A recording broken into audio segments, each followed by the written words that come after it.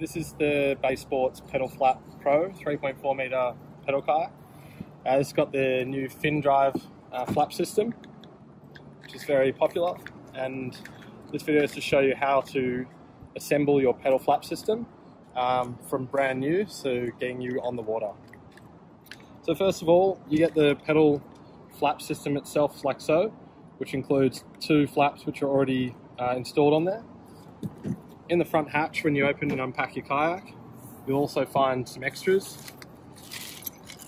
You've got your Allen keys and you've got some screws with an Allen key head on it.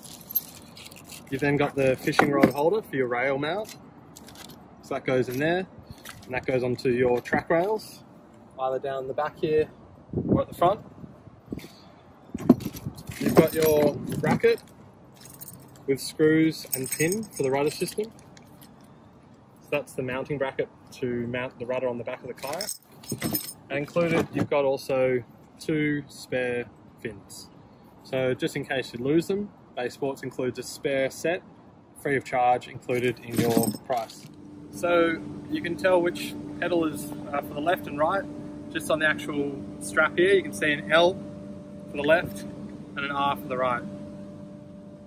You can tell which way the pedal drive unit is meant to face based on the numbers you can see here. So sitting in your chair, you just obviously look down and see the numbers like this way. So this is your left-hand side and this is your right. All you do is you'll be pushing this part down here so that the hole lines up with this hole for your bolt to go through. As you're inserting it, you just need to push this red like this to allow the shaft to go all the way into the hole.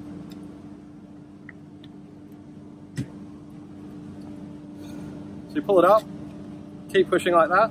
As you can see, it starts to line up, and then give this arm a wiggle as it clicks into place. So ensuring that clicks into place ensures that this will be in the right spot. Once you've got the pedals on there, you can see how they operate. In shallow waters, so you don't damage the blades, push the pedal all the way forward so that they go like that, so you don't snap the blade. Now inserting the pedal drive unit, as simple as having the flaps pointing straight. Put it down to its slot, give it a little push in there, and then just simply twist the lock like this to secure it in place.